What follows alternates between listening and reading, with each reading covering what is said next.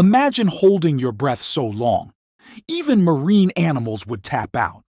Well, a Bajau diver just shattered the world record, 29 minutes underwater. Yeah, humans aren't supposed to do that, but they did. The Bajau, also known as sea nomads, have lived on the ocean for centuries.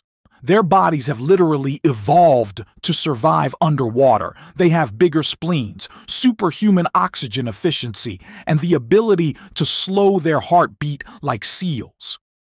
This diver pushed those limits to the extreme, staying submerged for 29 full minutes while hunting no tank, no gear, just lungs built by generations of ocean life.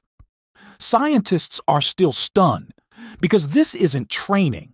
This is biology rewriting the rules humans weren't made for the ocean.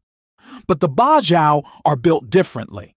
Like and subscribe for more mind-blowing stories.